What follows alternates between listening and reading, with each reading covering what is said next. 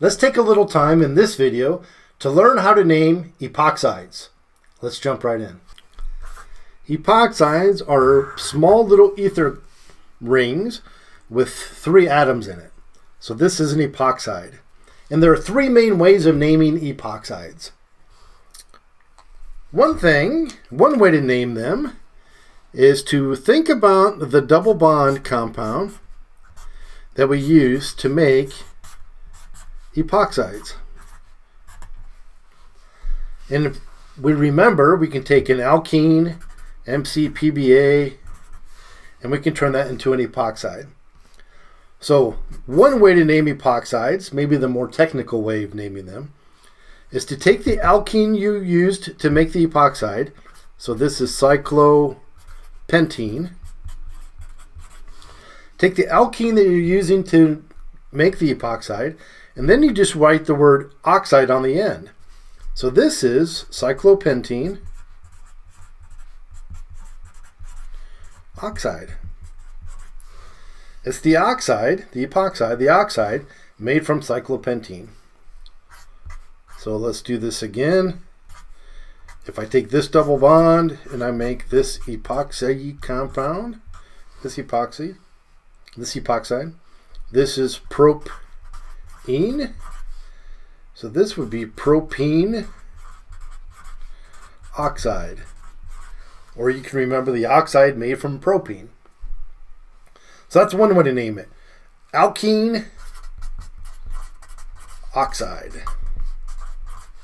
Name the alkene it comes from and put the word oxide on the end.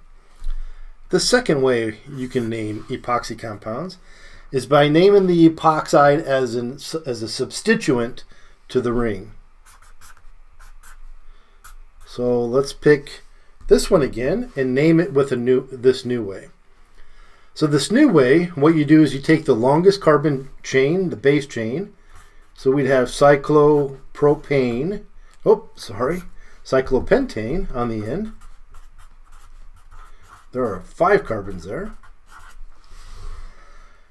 So that names this part of the ring, the cyclopentane. So now we need to name the oxy part. And what you do is you say the carbons. So if I number all my carbons, the epoxy group is on carbons 1 and 2. So we could say 1, 2 dash epoxy cyclopentane. So 1,2 epoxy cyclopentane is the same as this compound. Let's name this one. So this is some kind of propane with the epoxy group on carbons 1 and 2. So we would call that 1,2 epoxy propane.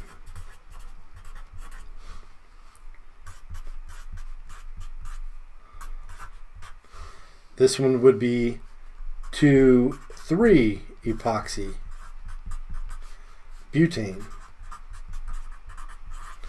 4 carbons, so it's a butane. And on carbons 2 and 3 is where my epoxy is. That's the second way. The third way is a little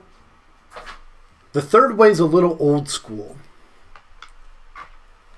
So the old school way of naming epoxides rings like this. This simple epoxide, the simplest of them, old school is called an oxirane.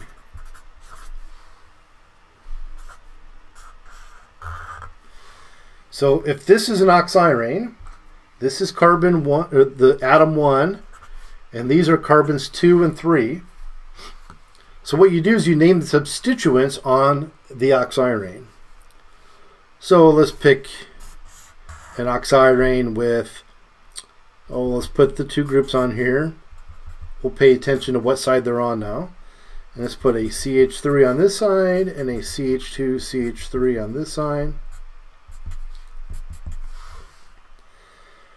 So if this part's the oxirane, we put that on the last part of the name.